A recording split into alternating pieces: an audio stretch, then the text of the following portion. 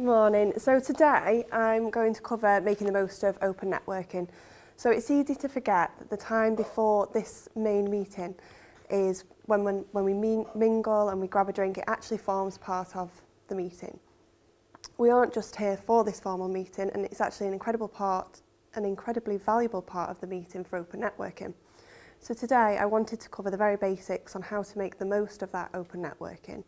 So nothing will be new, but sometimes it's good to have a refresh and prompt yourself to reconsider and whether you've become a little bit complacent and could better maximise your opportunities.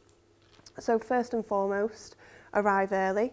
Ensure that you have the opportunity to speak to members and visitors, because if you aren't here, you won't be making those connections. Be a social butterfly, so work the room, speak to as many people as possible. Don't get stuck into a closed group, and consider your body language, so where you're standing and are you providing others with the opportunity to join your conversation. Following on from that, make sure that you introduce yourselves to visitors that might not know you yet. Treat them like a visitor in your home, so get them a drink and just make sure that they're comfortable.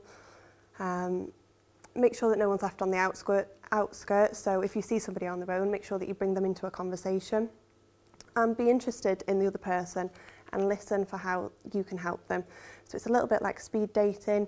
You've only got a small amount of time to make a connection and discover your commonalities and the overlaps and how you may best help them, but at the core of that is listening to them. And lastly, possibly a little bit harder, invite visitors, because the more faces that we have in each meeting, or the more new faces we have in each meeting, the more opportunity we have to network and make those connections that we're all here for.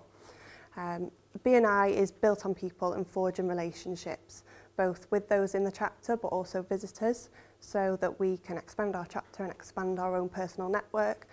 So I hope that you've seen the value in the open networking prior to this formal meeting, and hopefully you have considered how you might be able to take better advantage of it next week. Thank you.